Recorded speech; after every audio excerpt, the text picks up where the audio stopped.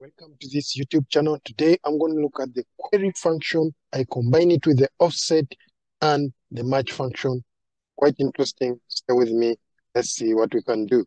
So I say query, open bracket. My data's range is here, comma, in quotes, select all. And I'm going to say limit 1. If I do that, comma, I have one header, close brackets. There you go. So if I say select all, limit 1, I get product 1 returned right here. Okay, let's see what happens if we add offset. If I say offset 1, you get product 2. If I say offset 2, you get product 3. If I say offset 4, you get product 5. Let's understand what is happening. Let's go back, remove offset. When I remove offset, I'm here, product 1. Okay? Then, if I'm at product 1 and I say offset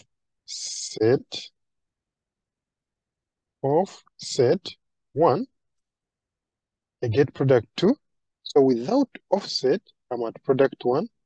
Then if I add offset 1, it moves one step down. That's why I return product 2. Okay, hope you get the idea. If I say 3, without offset, I'm at product 1. Then if I say 3, it's going to move 1, 2, 3, and then return product 4 right here. So that is what is happening here.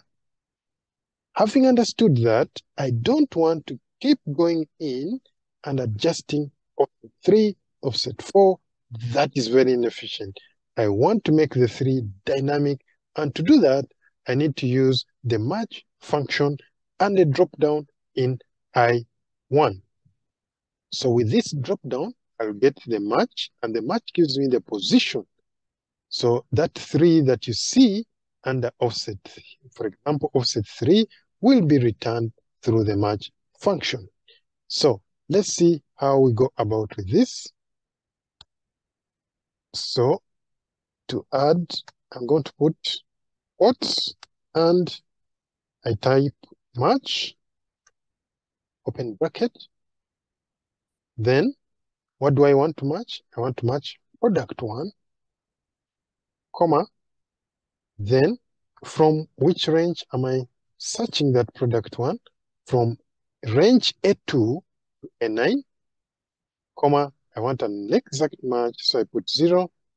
I close my brackets there, hit enter, and there you go. Now, we need to understand what is happening. When I put product 1, it returns product 2. Why does it return product 2? Okay, let's see what our match function is giving us. Now, to understand what is happening, let's first copy this match function and put it out here. Ctrl V. There you go. It returns 1. Okay. Now, remember, without the match, as I showed you in the previous example, if I say without offset, it returned to me product 1. So if I say offset 1, it's going to move one step down and return product 2.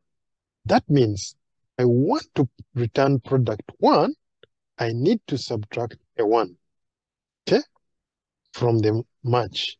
So I go in here, I subtract 1 and press enter.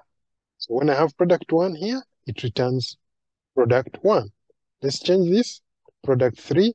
There you go, returns product 3. And therefore, it's very dynamic, and I don't have to go in there, change offset 3, offset 4. I just control everything on this drop-down right here. This has been helpful. Thank you for watching. Subscribe if you have not yet. Give me your comments. I want to hear from you. Any challenges you face. and you can share with me a look at it. Have a great day.